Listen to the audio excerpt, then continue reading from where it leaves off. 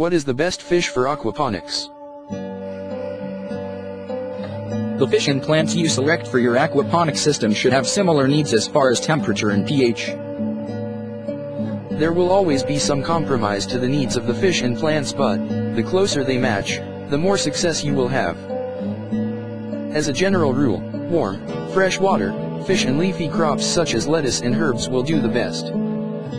In a system heavily stocked with fish, you may have luck with fruiting plants such as tomatoes and peppers. Fish that we have raised in aquaponics with good results are tilapia, bluegill or brim, sunfish, crappie, koi, fancy goldfish, pacu. Various ornamental fish such as angelfish, guppies, tetras, swordfish, mollies.